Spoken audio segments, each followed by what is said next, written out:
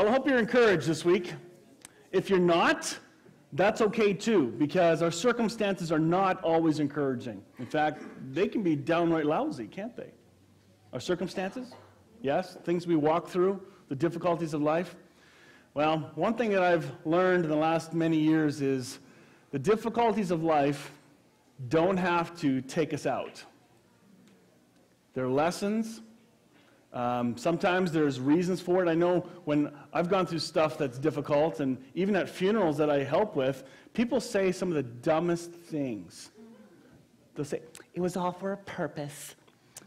Must have been the Lord's will, Or even dumber, maybe your faith wasn't strong enough.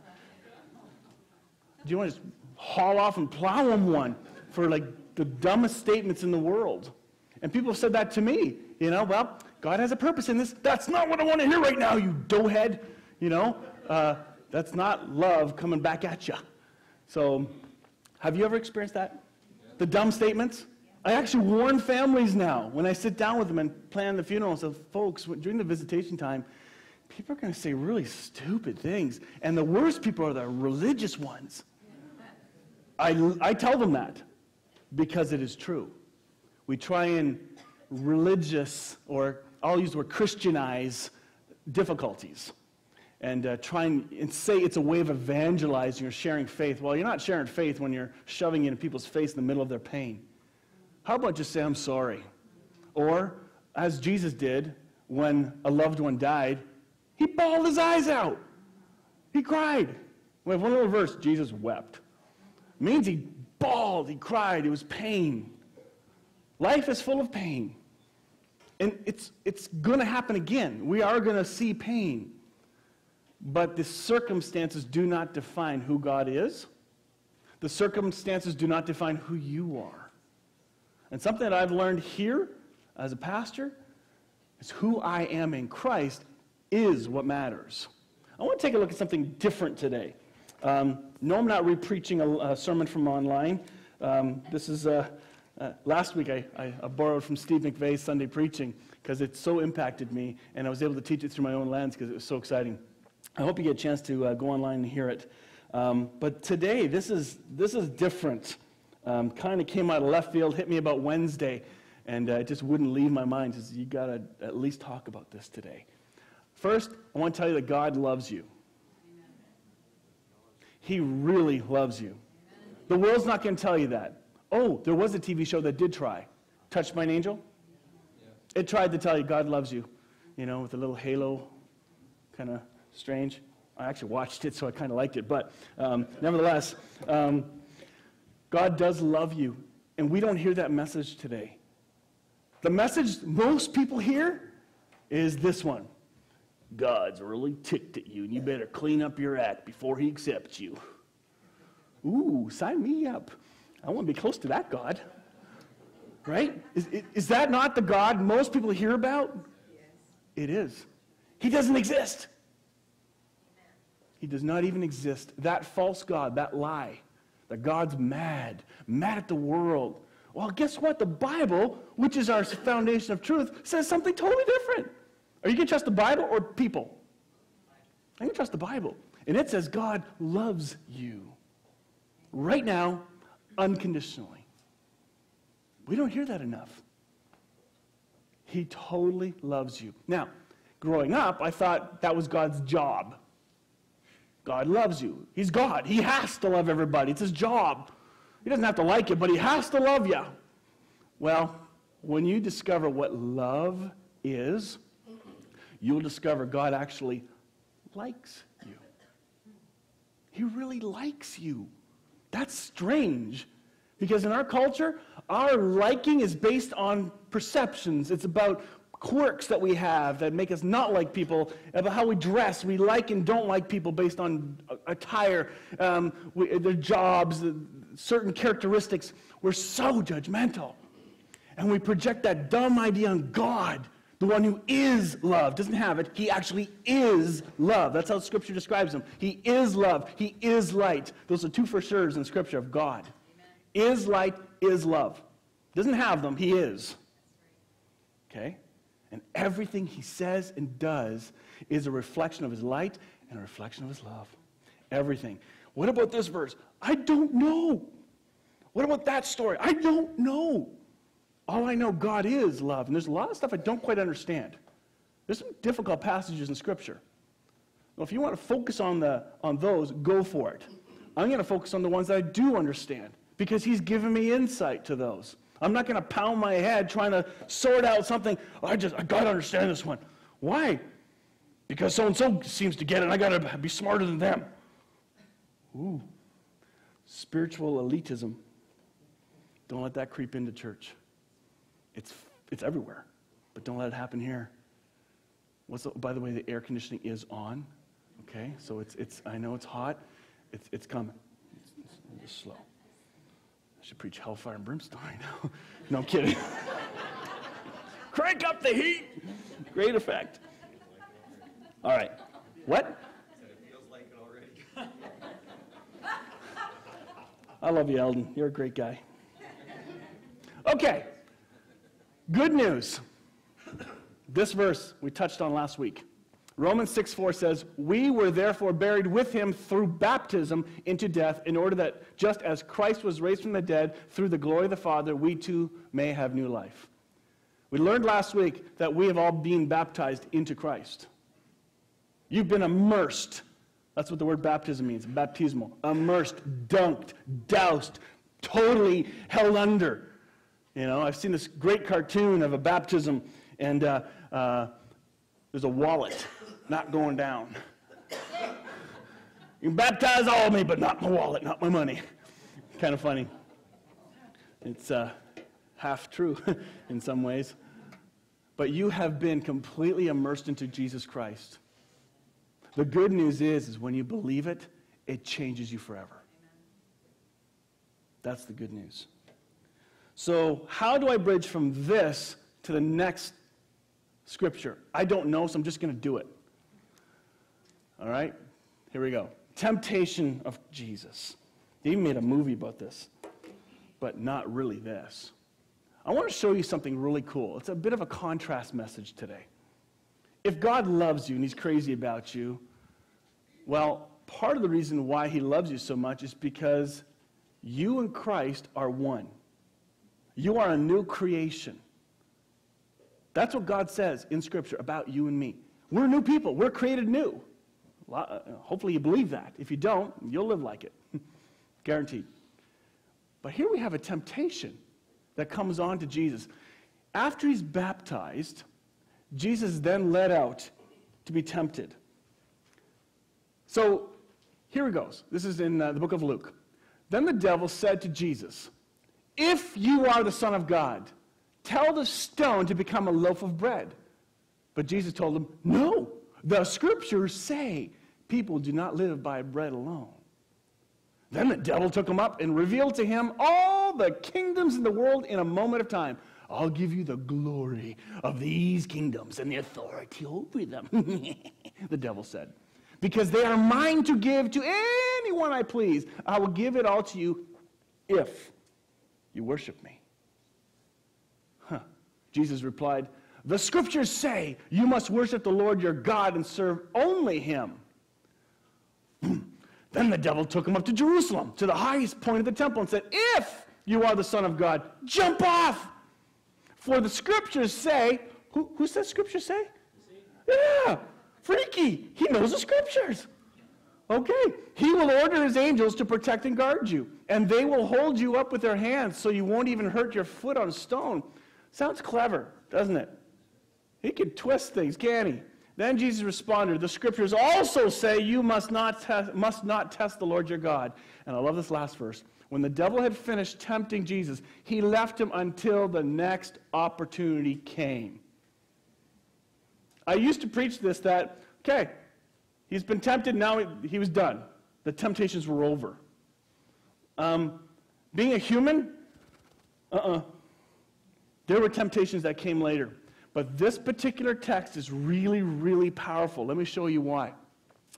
He says, "If you're the Son of God, let the stone become a loaf of bread."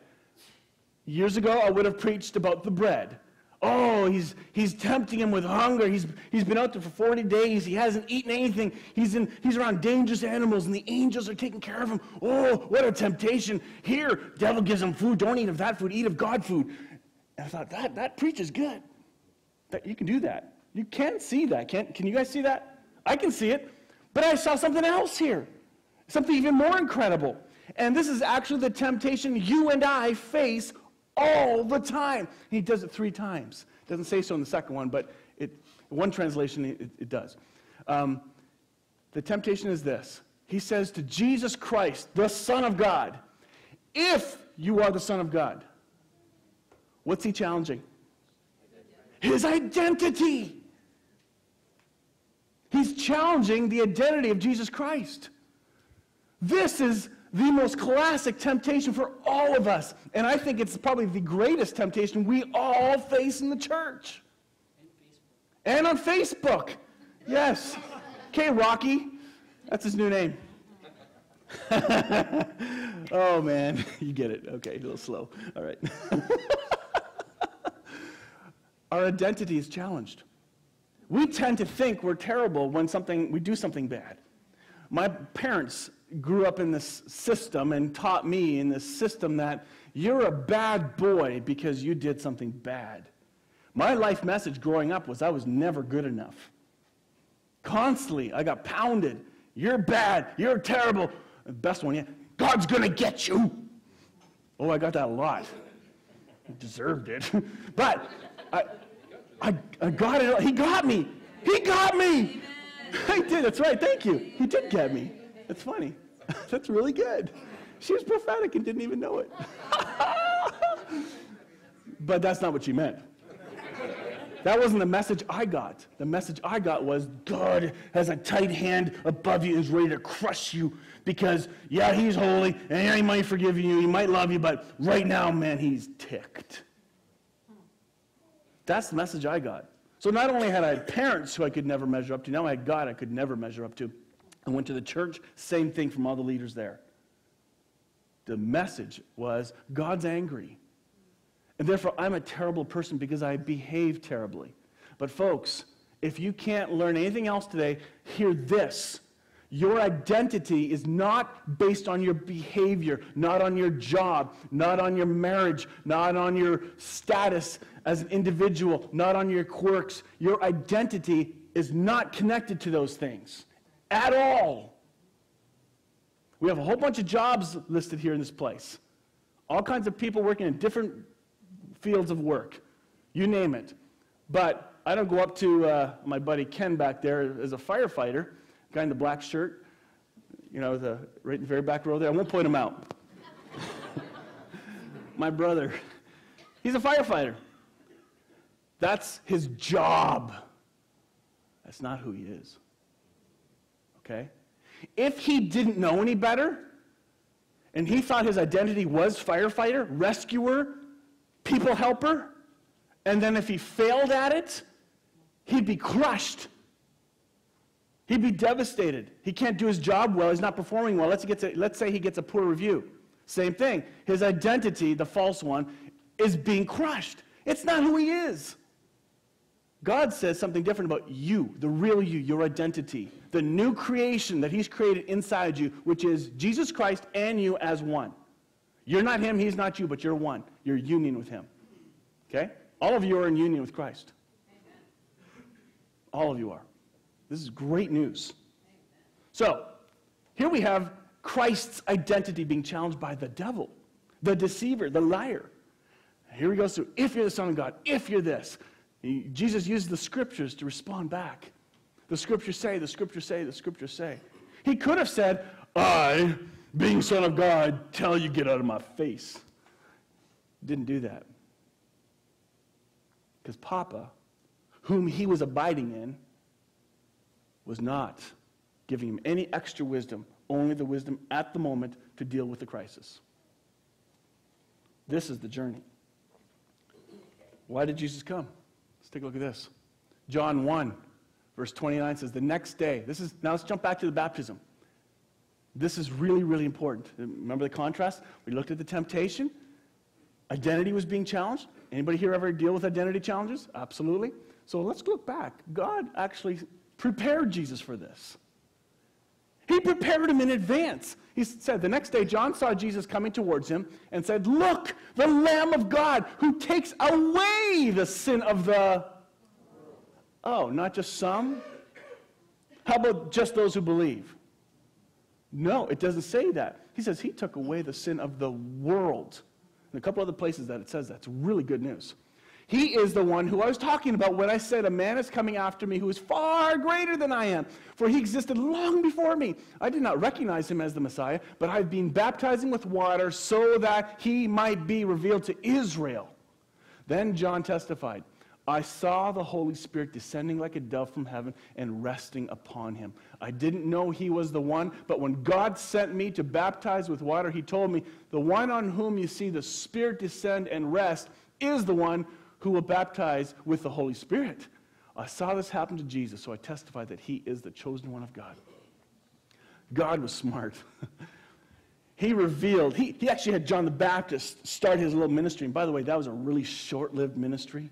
If you ever want to get into baptism ministry, be prepared to have your head lopped off and eat locusts and honey out in the wilderness and wear really gross clothing, all right? That's the John the Baptist job description. But he sets him up so that he would reveal Christ to Israel, to the Jews. Because that's who Jesus came to at that time. All right? He came to the Jews. Then this happens. One day when the crowds were being baptized, Jesus himself was baptized. And he was praying. As he was praying, the heavens opened and the Holy Spirit in bodily form descended on him like a dove. And this is the best part. And a voice from heaven said, "You are my dearly loved Son. You bring me great joy." That's good news. Another in the book of Mark, that was in Luke, in book of Mark, parallel story. One day Jesus came from Nazareth in Galilee, and John baptized him in the Jordan River. As Jesus came up out of the water, he saw the heavens splitting apart and the Holy Spirit descending on him like a dove, and a voice from heaven said, "You're my dearly loved Son, and you bring me great joy." Amen. And right after that, Jesus was tempted. Do you catch the connection now? He knew what he was going to face. He knew the temptations already in advance because he's God. He knows this stuff. And he set Jesus up with whatever he needed to deal with the temptations. He's done that for you and I as well. He's already revealed to you your goodness. He's already revealed to you your holiness. You are holy. You are pure. You're righteous. You're good enough. In simple, plain language. You are. You've been made that by Christ. This is good news. We need to remember this. It's easy to get distracted. Now, this is God speaking to his Son, Jesus Christ. Where does Jesus Christ live right now? In you. Colossians 1:27. This is the secret. Christ lives in you, the hope of glory. That's where Jesus lives right now. So, does God still see his Son like that? Yes? Then, imagine this for a moment. You. This is God now speaking to you from heaven. Right now. He's saying, "You are my dearly loved daughter, my dearly loved son. And you bring me great joy. You bring me pleasure." He's speaking to you right now. Oh God, if you only saw what I'm like when I'm outside of church. I see you all the time. I'm in you. I know all your secrets. And I'm crazy about you. If you begin to believe what I see, if you begin to believe what Christ sees in you and how God sees you, those behaviors that you're embarrassed about will all change. You don't have to start stopping stuff. Okay? That's just ludicrous. All you got to do is believe. That's it. And how can you possibly believe? God gives you that gift. You can't muster up belief. That's impossible. This is amazing news. Why did Jesus come? In John 10:10 it says, "The thief comes only to steal and kill and destroy." Do you ever feel like somebody's trying to kill you, destroy you, hurt you, maim you, condemn you? That was never God. Do you ever think those thoughts? Those thoughts never came from God, the one who lives in you. Here's what it says in the New American Standard Bible. It says, I came that they may have life and have it abundantly. Another translation says, in the NLT, my purpose is to give life in all of its fullness. And this is the best version yet. I came so they can have real and eternal life, more and better life than they ever dreamed of. Amen. Can you dream a pretty exciting life? Okay, he came to do more. Much better than you can even conceive in your mind. Are you experiencing that abundant life? Don't answer this, please. Are you experiencing it? It's real, it's in you, but are you actually experiencing the joy and life of Jesus Christ right now? Some are going to say no, and that's okay. Right now, instantly, the light switch goes on. It's that quick. There is no groveling to get God to kind of clean you up like I used to do. God, forgive me for this, forgive me for that, and then tell him how wonderful he is, and then start to, like we do with humans, right? We go and we grovel, tell them how wonderful they are. Kids come up to you at some, Mommy, you look great. Mommy, can I help with this? What do you want? We do that with God. You don't have to. He sees you, knows you, accepts you, loves you, and is telling you right now in your mind and in your heart, I love you. Imagine if you actually believed that. Oh, the experience of my love flowing through you would blow your socks off. This is Papa God. He loves you. He's crazy about you. You can't get out of like with him. You can't get out of love with him. You're in him. He's in you. It's a pretty tight circle. He came to give you this love. Love. The definition of love. In the Greek, we have four different words that are translated into love. The first one is called eros. Eros is the one most of us have heard about. We get the word erotic from it. It's about carnal sexual love. Then we have philia. Fish? Just kidding. Philia, which is the love of a close friend. It's a friendship love. So in English, we just say, I love you, I love you, I love you, But when I say to my wife, it means something totally different than when I say to Eldon. He's my buddy, he's my friend. It's philia. And we go and eat. And then we have another one from parents. The love of family relationships. That word is storge. So far we have eros, philia, storge. These are all Greek words for the word love. In English, we call it love. L-O-V-E, done. Wrap it all up. Nobody will know the difference. There's a huge difference. And then finally, the best one, agape. The word agape is the word used in 1 Corinthians 13, 4-8. I don't have it on the slide for you, so you can look it up if you want. But let me read this for you. Love, agape, is patient and kind. Love, agape, is not jealous or boastful or proud. Let me stop there for a minute. I'm going to go back and read this, because if you know what agape means, it really means a love which seeks only the highest good of others. It's others-centered, never self-seeking. God is agape. Okay? This describes God. It is God. So this next section, which we've used as a hammer on marriages, you must do this to prove your love. This next to-do list was never a to-do list. This is a God description list. Okay? You were never meant to fulfill this on your own. God is going to fulfill this agape through you to one another. Here he writes, agape is patient and kind. Agape is not jealous or boastful or proud or rude. Agape does not demand its own way. It is not irritable. Okay, if we had that TV show where you hit the 3 stars of where you fail, if you're going to try and do all this stuff, most of us have failed already. We get the 3 X's, we're off the stage. Right? By now. That's not what this says. This is God loving on you, in you, through you. He goes on to say, the irritable part, that's right. That's where it was. Because that's kind of funny. And it keeps no record of when it has been wronged. Agape. It does not rejoice about injustice, as in, ha ha, that guy's got a flat tire, sucker, and keep going. No. It does not rejoice about injustice, but it rejoices whenever the truth wins out. Love, agape, never gives up, never loses faith. It is always hopeful. It endures through some circumstances. Oh, that's right. Glasses, you never know. Every circumstance. Love endures through every circumstance, especially the one you're in right now. Prophecy and speaking in unknown languages and special knowledge will become useless. But love will last forever. Agape. This is how God sees you. He is patient and kind.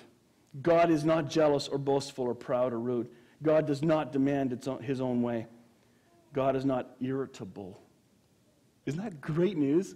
That might be enough for some of you today. Okay, wow, he's not irritable. No, he's not. So when we act like we are irritable, we are clearly not expressing the love of Christ. There's not a guilt trip. I'm just telling the truth. Some of you say you love each other, but you treat each other like dung. You really do. That's not who you are, so stop it. It's that easy. I'm not giving you a to-do list. I'm just saying stop it. Not as a law, because a law is punitive. But as a command. I command you, stop it. A command is for your betterment. It's a disciplinary, forming, shaping direction that Paul gave us in Scripture. That's what the commands are exciting in Scripture. We get to obey them now. Oh. Wow. Let the Holy Spirit speak to you. Jesus uses the same word agape in Matthew 5. He says, you've heard that the law says, love your neighbor and hate your enemy. But I say, love your enemies. Pray for those who persecute you. In that way you will be acting as true children of the Father in heaven. For he gives his sunlight to both the evil and the good. Did you hear that? Oh, right there. That's really cool. And he sends rain on the just and the unjust alike. That means when snowstorms happen, it doesn't skip over the Christian homes. Everybody gets it. If you love only those who love you, what reward is there for that? Even corrupt tax collectors do that much. Oh, by the way, it's called business. Politics. Love those who love you. Try and get your way. Manipulate the system. If you are kind only to your friends, how are you any different from anyone else? Even pagans do that. But you are to be perfect, even as your heavenly Father is perfect. So, if you thought you had a chance of attaining your righteousness, if you thought you had any licking chance of becoming, in your effort, good enough for God, he just blasted it. Because you have to be as perfect as God, the Father. How perfect is he? Very perfect. Yeah, he's 100% perfect. Let's say I give you a glass of water. Dan, here, this is a glass of water. I want you to drink it. It's 98.9% pure. The other 1.1% is a bunch of stuff I found on the sidewalk left after a dog. So, go for it. Would he drink it? No. There's no such thing as almost perfect. Doesn't exist. Okay? It's an oxymoron. You are perfect is the good news. Jesus was speaking into the law. The law said, do this and God will bless you. And these Jews took the law and tried to weasel it down and make it attainable by human efforts. And they added a whole bunch of extra laws, like church. The religious church. All right? Control people. Jesus said, are you kidding? Back up to impossible, guys. So as he taught, Jesus taught law. He was the greatest law teacher. He was the greatest law teacher because he came to fulfill it. And after fulfilling it as being the only perfect one who could fulfill it, gone. This is no longer applying to you because you and I are going to die. And we were placed into Christ at the cross, and that old covenant became obsolete. The system that said, act good, God will bless you, act bad, God will curse you. That system is gone. It's not for you. Quit dancing with that. It's called adultery. Having a relationship with something else when you're married to grace. Stop it. No wonder the fruit of that relationship is poisonous and sin is punishing you. God's not punishing you. Sin does. Big difference. He's crazy about you. He loves you. Agape has to do with your mind. It's not just an emotion. If you take a look at 2 Corinthians 13:11, it says, Dear brothers and sisters, I close my letter with these last words. Be joyful, grow to maturity, encourage each other, live in harmony and peace, then the God of love and peace will be with you. The then part is not the condition. It reads and sounds like a condition. But clearly, that would be inconsistent with the rest of Scripture. Okay? You gotta understand context here. Christ is in you. He's saying we're called to grow up. That's why we have the image of that tree on the wall. It's a picture of becoming a child, growing to a young adult, and then becoming mature. That's what God's called us to do. Grow up. But it's so much easier just being spoon-fed constantly. Oh, yeah, praise the Lord. Isn't that wonderful? Yes, yes, I love what you're saying. Wow, wow, you're terrible. I'm gone. Anyway, one thing ticks you off and you're gone. Fine. It's not my church. It's not. But we are called to grow up. And growing up means growing in believing God's word and what he says about you. Dispelling the myths that he's mad? No. Romans 5:8 says this, But God showed his great love for us by sending Christ to die for us while we were still sinners. When you didn't even know you needed saving, Jesus came. There's nothing you could do. You're completely depraved. There is no chance of you even conceiving, I need help. And Jesus Christ came, I love you. And you look at yourself and, I'm yucky. He's saying, no, I see my new creation that's going to be. Loves you. Took you into himself. Baptized you in him. He killed you. And he raised you up into oneness with him. You are a new creation. When did this happen in time and space? 2,000 years ago. When did it really happen? Before the foundations of the world. That's just freaky. I had a little girl ask me today, who made God? Let's move on to another question. Yeah. Who made him? He's always been. You and I, as created creatures, cannot comprehend outside of time very well. In fact, I don't think at all. If you can figure it out, tell me. You can make a lot of money. Romans 8:35-39 says this, Can anything ever separate us from Christ's love? What's the emphatic answer? No. Nothing can separate us from his love. Where is his love? In us and everywhere? Oh my goodness, it's everywhere! Which means nothing can separate us from his love. And what about, is that just the believers? The whole world. His love is shining through everything. In the Psalms it says light and dark are neither to him. They're alike. But his light shines into them. And he's hoping they'll say yes. Not with a little, I hope so, but he's in charge of the convincing. He's in charge of the revelation. He's the joy bringer of good news. Listen to this. Can anything ever separate us from Christ's love? Does it mean he no longer loves us if we have trouble or calamity or are persecuted or hungry or destitute or in danger or threatened with death? Circumstances can deflate your perception of God's love. Don't let it. Don't let it. Whatever it is you're walking through right now, his love is for you. As the scriptures say, for your sake we are killed every day. We are being slaughtered like sheep. No, despite all these things, overwhelming victory is ours through Christ who loved us.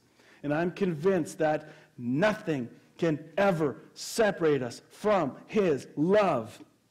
Neither death nor life, Neither angels nor demons, neither our fears for today nor our worries about tomorrow, not even the powers of hell can separate us from God's love.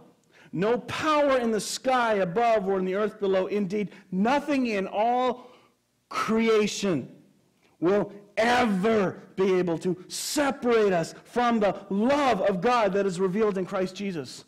Amen. What's created? Everything.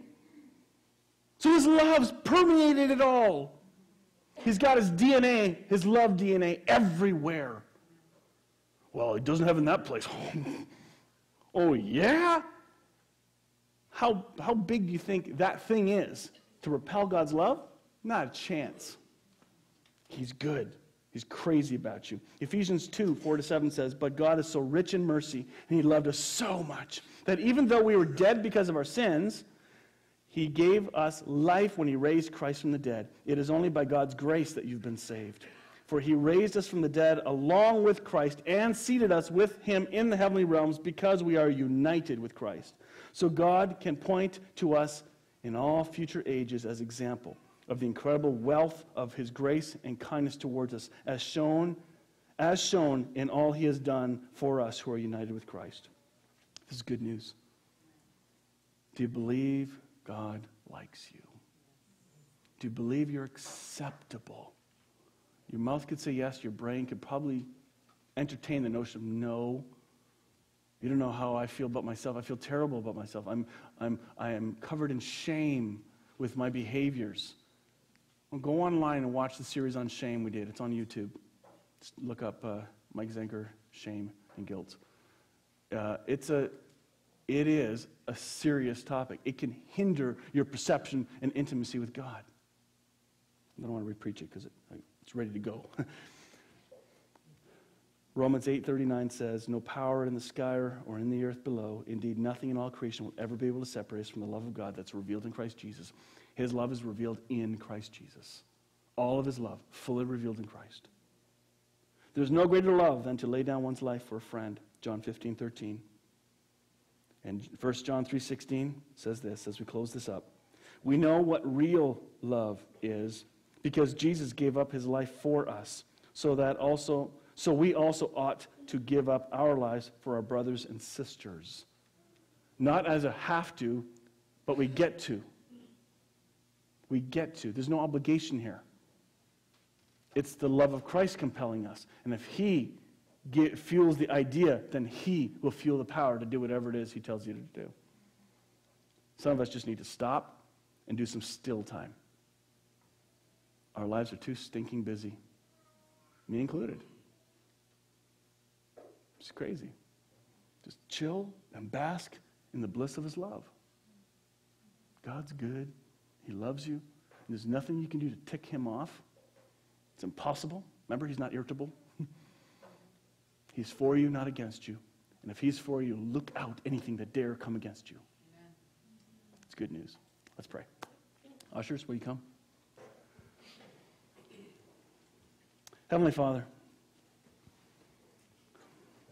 I pray your Holy Spirit does the revealing of your profound love, the one that's humanly really difficult to understand. I can't explain it. So, Lord, for those of us who may have had a false concept of who you are and your love, begin to redo our minds. Replace our thinking. That's called repentance. Change our thinking. Replace the errors that we've believed with truth so that we can actually act like what we believe. Saints, holy, righteous, and pure. Thank you for your goodness. Amen.